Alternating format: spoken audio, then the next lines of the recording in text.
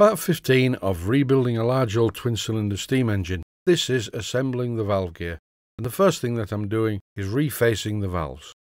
And I do this by rubbing the valve on some wet or dry sandpaper, which must be placed on a perfectly flat surface and lubricated with a little machine oil. Once the valve has a good finish to the surface, it can then be fitted to the cylinder. And again, plenty of oil everywhere. I'm using steam oil for this. Whenever you refit any parts, always make sure there's plenty of oil between the moving parts. And do make sure that the brass drive block that is fitted to the valve is not a tight fit. I'm wrapping some graphited yarn around the valve spindle, and as you can also see, I've put a silicone O-ring in there too. That's because the hole in the actual steam chest is a little on the large side and is a bit of a rattle fit on the valve spindle. By the time it's all together, held together by the gland, with the graphited yarn and the O-ring, it should be fine. There shouldn't be a leak there. If there is a leak, what I will have to do is sleeve the part of the valve chest where the valve spindle goes in, but I think it should be okay. And here you see me using a small screwdriver to push the valve packing into place.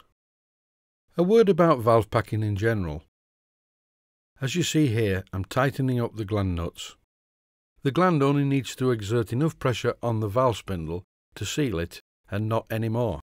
Never over-tighten the gland on a steam engine. You will score the piston or valve rod. Here you see me screwing the valve spindle into the brass block that moves the valve up and down. And as I've said before, this brass block must not be tight in the valve. Otherwise the valve can be held off the port face and will require quite a lot of pressure to slam it in place on the port face. The valve spindle is threaded to allow for adjustment, and I cannot fully adjust this at the moment until the valve gear is put in place. I'll be covering that in the next video.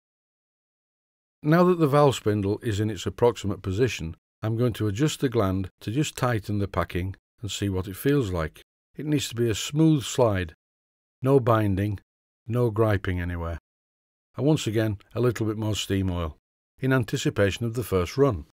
And the first run is not too far away now. Yes, that feels good. There's nothing wrong there at all.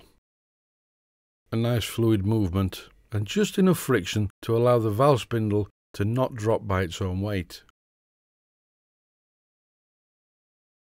Over now to the valve gear. The valve gear is not very well made like most of the other parts of this engine, and it needs a good clean-up. It needs a clean-up with a needle file, followed by sandpaper and a needle file again.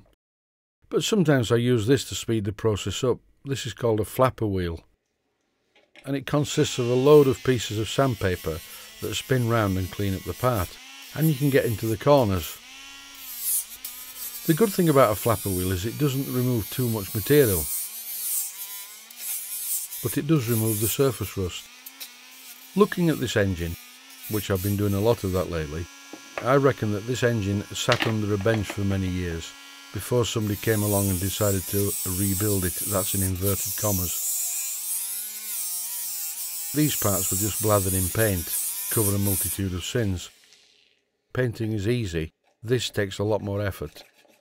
I'm not going to get this perfect though, not by a long way.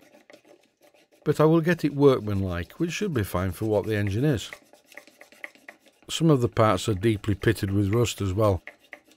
Cleaning up these parts really does take some time.